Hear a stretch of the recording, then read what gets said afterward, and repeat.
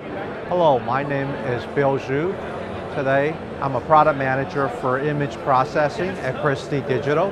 Today, I'm going to talk to you about our new processor, Hedra. For Hedra, it's a hardware-based KVM switching with video processing capabilities. It is hardware, it's not a Windows PC. It can accept up to 27 HDMI inputs, up to 4K 60 Hz, and it also decodes IP streaming, H.264, H.265, NDI, and it has 4 UHD outputs.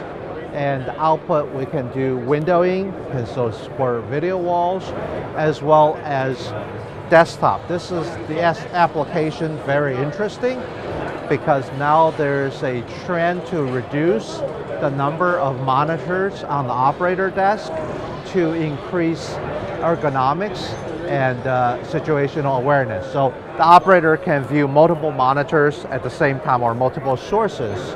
And with a single keyboard and mouse, I can control any of the sources.